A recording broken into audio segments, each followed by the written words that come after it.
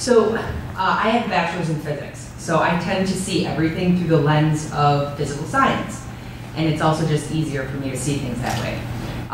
There was once upon a time when scientists saw magnetism and they saw electricity. They thought they were two totally different things. And as they continued to ask questions and analyze, they realized that electricity and magnetism, they're really part of the same theory. And then this amazing dream came about. The idea, if we could find a theory to unite all of the forces in the universe. We're not there yet, this hasn't happened, this is still a dream. But it's a dream that they think might happen. And so my passion isn't exactly science, it's really more my hobby. My passion is actually kids. I run a daycare out of my house because I couldn't stomach what was happening in schools anymore. And when I see people every day interacting with each other, the way most people interact with each other, it hurts me.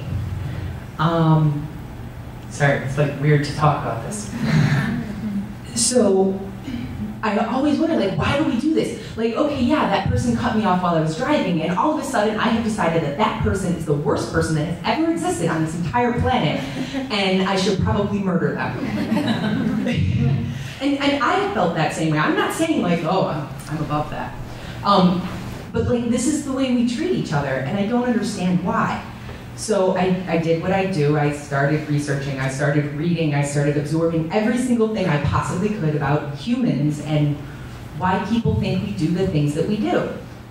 And I found a lot of things that sounded really great in the beginning, you know, like electricity and magnetism are totally separate things, and then really that wasn't quite it. And started to get on this path of simplicity and minimalism, and it's really helped me refine what I'm searching for. And one of the most moving books for me that has very recently helped me kind of find this unified theory of why we do what we do and what has caused us to become where we are today, where we're people that are destroying our environment, essentially, and very willfully and without much care, destroying each other's relationships, willfully and without care. Like, what brought us here?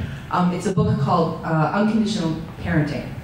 And if I could force everyone to read this book, even if you never interact with children, I would force them to do it. But the main premise is, we take this child and we tell them how to live their life.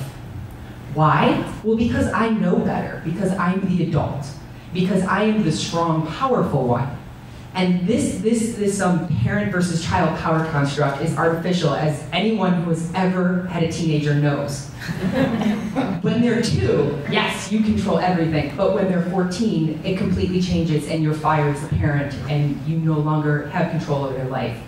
So what this book gets at is a different way to interact with children, to help them to grow up, to be who you actually want them to be. Loving, caring, compassionate, self-assured people. And that's what we want everyone out there to be. Yet when we interact with young children, we don't do that.